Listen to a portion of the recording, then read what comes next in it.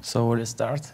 My name is Eugene Melnikov, and today we will talk about Bluemix Live Sync. A little bit about me. I'm experienced Ruby and Node.js developer at Altoros.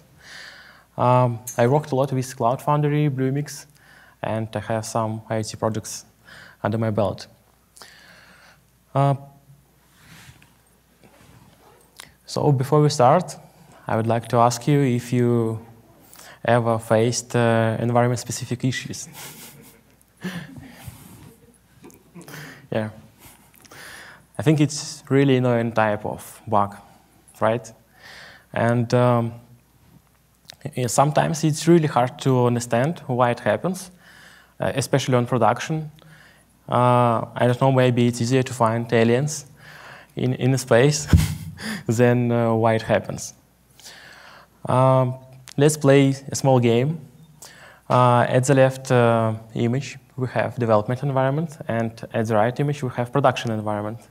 And let's try to find all the differences. While you're searching, I can say that on Chromium project and in Facebook bug tracker, I did a small investigation and found that usually it takes about 3 days after pushing an issue to assigning this to appropriate team. So in a big companies, it takes 3 days to investigate issue and assign to developer. By the way, I asked in Twitter, what is your record of duration to investigate issue in production? But unfortunately, nobody answered. Maybe you can answer now. What is your record? My record is just 1 day. Maybe someone have more. Maybe someone still investigating. For at least a week. A week. Yeah. Actually, on Chromium, I saw one issue that was assigned to developer after 1 month. So you see, so it's really complicated to find to investigate issues on production. So let's check what you have found. How many did you find? 4? 6? Oh, great! I think you won flash drive because you won all of them. Let's check its spots on alien. Its color of spots. It's missing planet. I think it's most important issue. And color of stars. So 6. To prove that it's really hard, I would like to tell you my story. It happened in 2010. We implemented application for, it was sport application. We implemented this before basketball championship. And so we understand we couldn't just move deadline. So we had to do it really fast. And it was pretty good. We implemented all the features. We just deployed last CSS fixes. And basketball fans were going to use this application on Saturday. It was Friday. We just deployed small CSS fixes, and QA engineer checked for regression, for some regression issues. And just in 5 minutes after deploy, he came to me and said, Eugene, we have a problem. Nobody can sign into our application. So nightmare, right? I downloaded database from production, checked locally, it works. So I cleaned all the cache I checked all dependencies. I checked all changes in GitHub, and nothing helped. It still didn't work on production and worked only locally. So at this moment, I started to believe in magic.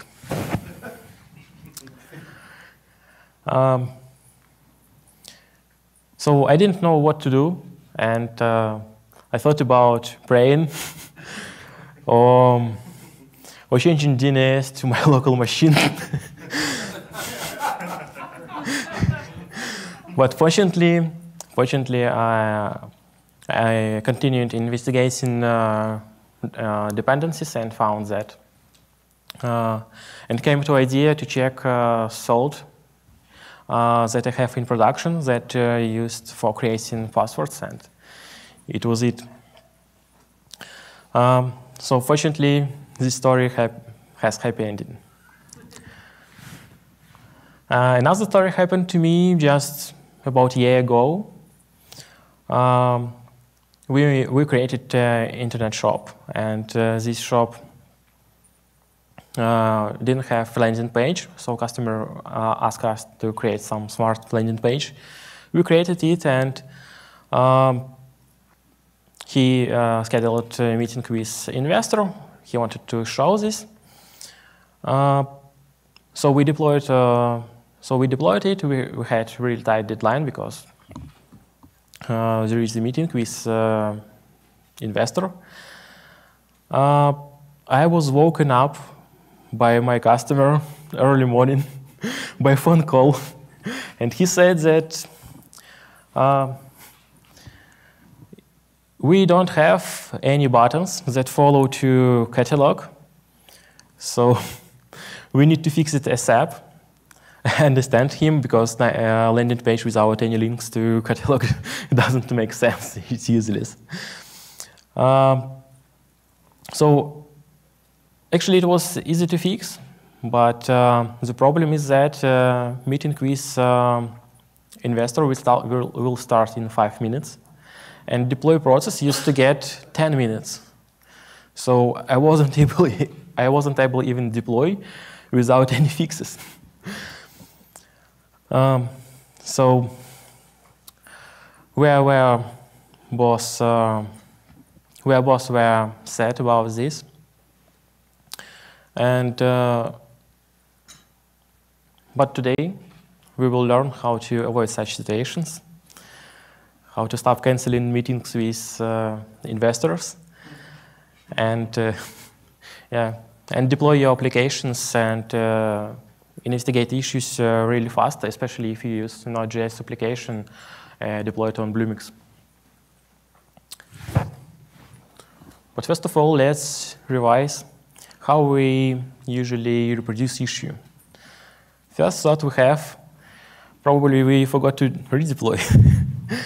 Probably automated build failed. We check environment variables, right? Probably we have different values. Probably we just missed some variables. We check some logs. We try to add more logs. And if it doesn't help, we start to check in foreign code. Maybe you have some dependencies with updated versions. Probably transition dependencies was updated. Then you try to download production database if it's possible.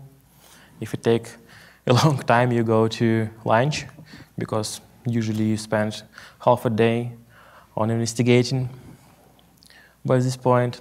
And finally, if it didn't help, you SSH to your container and try to reproduce it there. So let's imagine how, in an ideal world, our ideal investigation process should look like.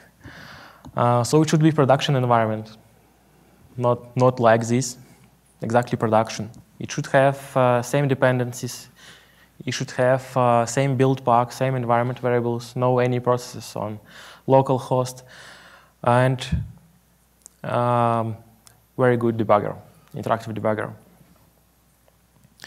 By the way, who prefer to use interactive debugger? And who prefer console log?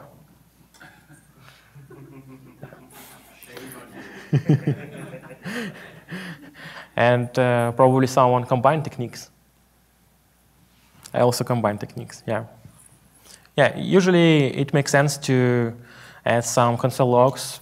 Probably it's easier to find anomaly.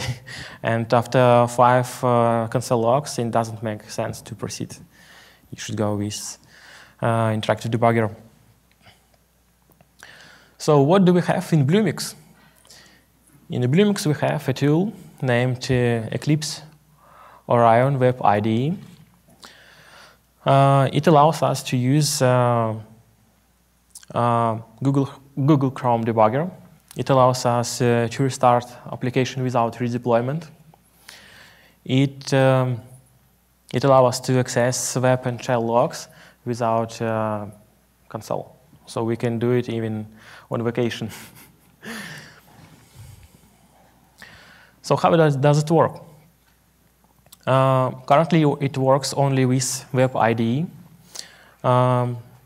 Previously, it used to work with your own IDE because Bluemix had special CLI, BL, for synchronizing source code from your local host to container. But after moving from just hub to toolchain, it was broken. What they say is that they will fix it.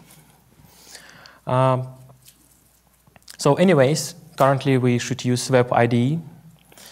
All changes in Web IDE uploads to your container. And you have special button to open Google Chrome Inspector.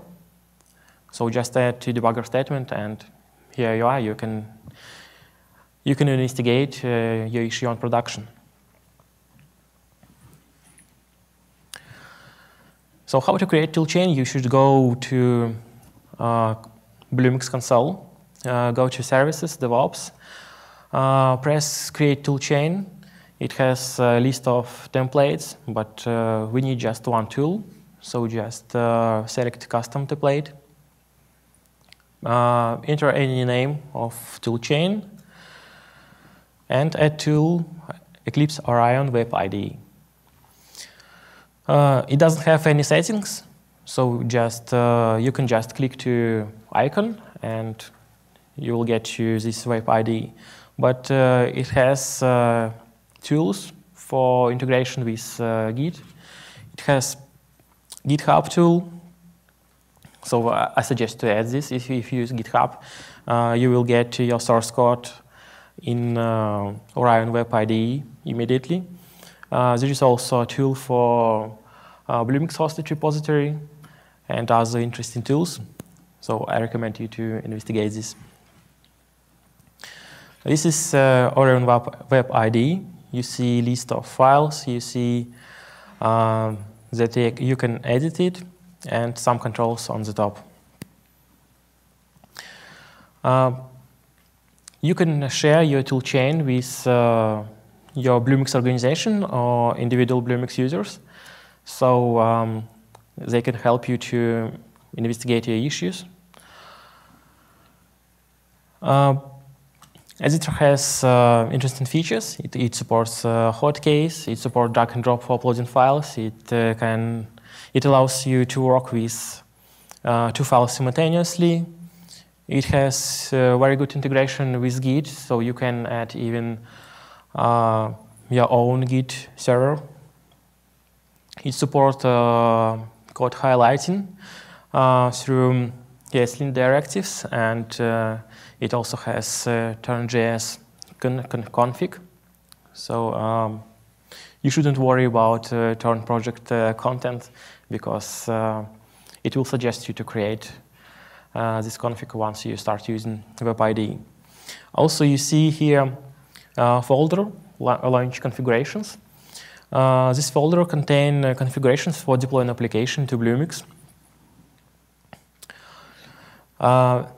This is how it looks like a wizard. It has just 3 steps. In 3 steps, you can deploy your application. Most of fields are similar to manifest YAML, but if you type some values here, they will override values you have in manifest. On second step, you can bind all services you need for your application. And on the last step, look at, be careful with command and build pack fields.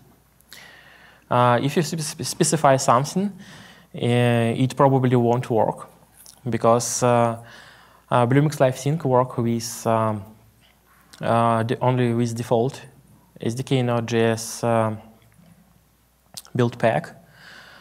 And if you customize command, it probably also won't work because Bluemix customizes command as well. Also, if you need to add some additional arguments to your command for starting application, you can do it using spawn child product process. And also be careful with memory, because if you use trial count, you may run out of memory because in the default build pack, there are some utils that use some additional memory, so Bluemix adds some more memory depending on what you are using now. This is a list of utils. They are installed during the deploy process, so once you should deploy regularly. Dev console is special util that provide access to other utils for shell and inspector, so nobody can inspect your application without your access, unfortunately. And nobody can access shell without your permission as well. I think it's good. So to specify list of utils, you should set environment variable, Bluemix application management enable. Just list them separated with plus sign. And I recommend you to use it, to specify it in a manifest YAML, because if you have active development process, you might want to be able to restart your application at any time.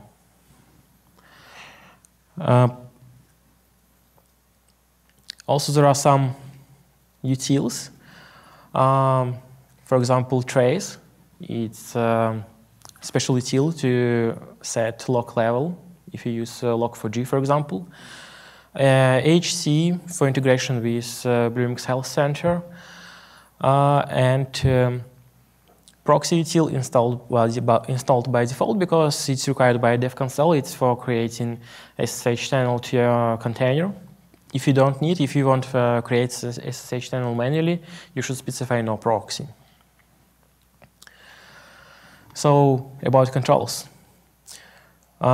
First button, just enable environment variable, enable shell inspector, and redeploy your application.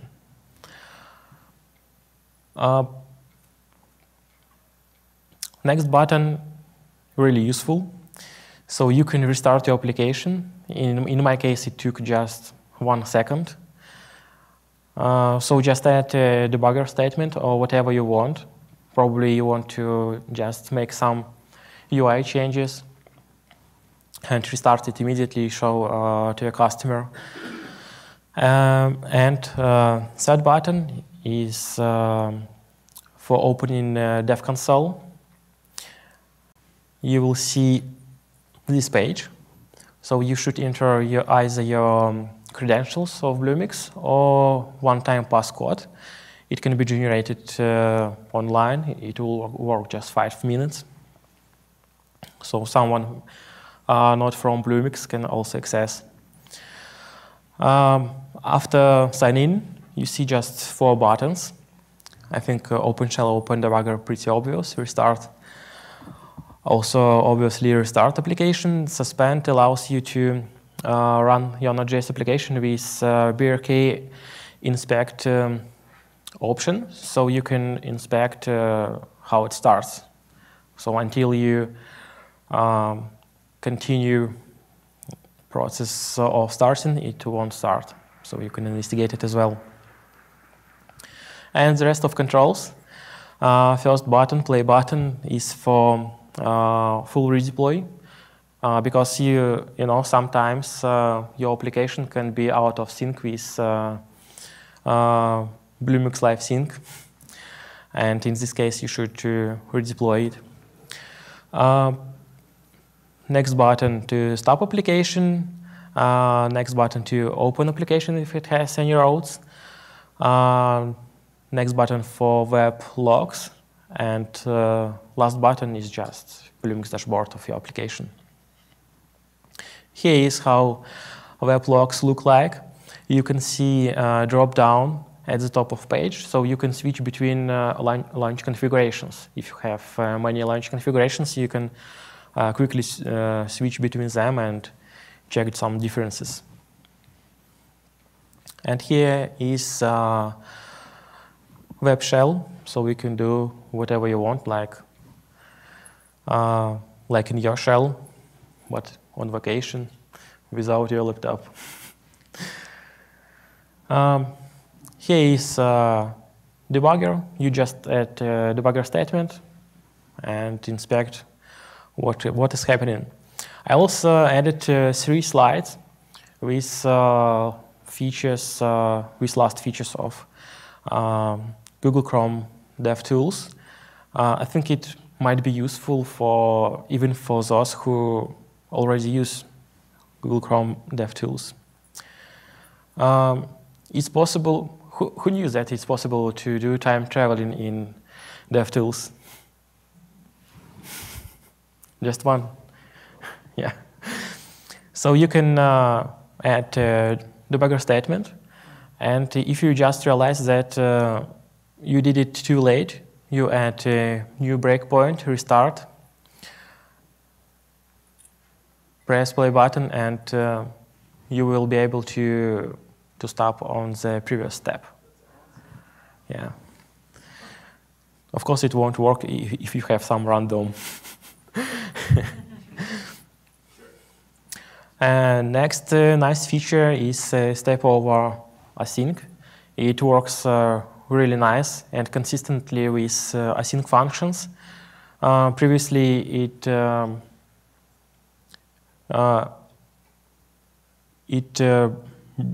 put you to some other functions, but now you go directly to function you click. And you can step into your async function. You can check result just by clicking variable. Actually, it will be available in next version, in 60 version. Now, currently it's canary. If you don't want to use Google Chrome Inspector, you can use other clients. You see that 5 products support Node.js debugging protocol. So Node Inspect, it's mainly for previous versions before 6.3. Bluemix support all versions of Node.js. For versions before 6.3, it starts Node Inspect, and for new versions, it starts Google Chrome Inspector. Of course, Google Chrome DevTools, Visual Studio also supports this. So you can run code in Visual Studio and inspect. JetBrains and JS library Chrome remote interface. So what about other languages and alternatives? So this feature supported only in 2 build packs. In SDK for Node.js, it supports fast restart and debugging. For build pack Liberty for Java, it supports only remote debugging. But you can create SSH tunnel. On Bluemix, all containers now use Diego. So it's possible to create a SSH tunnel to your container and use your favorite tool for remote debugging. For Ruby, it could be Bug. If there is another option, I didn't know about it, but I had a talk with one Pivotal guy, and he suggested it just today. It's a CF plugin, CF local, so you can run CF local command if you have installed this plugin, and it will create a Docker container. It will run on your machine container, the same as your production container. And you will be able to use all services that available internally on Bluemix. It supports not just Bluemix, it supports any Cloud Foundry installation. So it's really cool. And conclusion, I found just 2 disadvantages, but you know, first disadvantage is just partial disadvantage because they're going to fix it. Build pack limitation is also partial disadvantage because you can create SSH tunnel, you can use CF local, and we have only advantages. So you can deploy fast, you can debug fast, you have production environment, so it's easy to use. You will have fast reaction, and you don't have any magic. So that's it. I hope your next debugging session will be fast and productive. Yeah.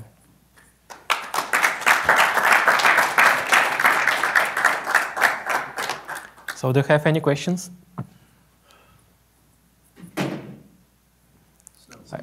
I have. Is there any chance you could do like a demo?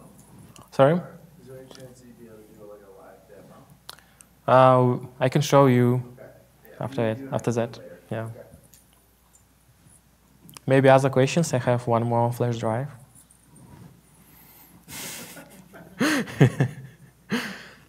Yeah. What do you like to do but you cannot do yet with this function? What I will do when? Is there a function that you still cannot do with this? When I cannot use debugger? Oh. Yeah. Is it coming? Is the debugger function coming? I didn't get your question. So the first question is that what thing that you cannot do with this thing that you just demo? So you wanted to see live demo? No. Is there anything that? Sorry. Is there a function that you cannot do using this tool? You know, so you had to do something else. So actually, it's really useful for server side, but it's not so useful for UI, because you know you uglify and minify all your scripts, all your styles, and it takes some time. Of course, now we have Webpack. We have it's now pretty fast. Probably 5 years ago, it took a lot of time. But you know, you will have to run your separate instance in production-like environment without uglified scripts, or you should do regular deploy. Yeah. So it won't work for UI. Yeah.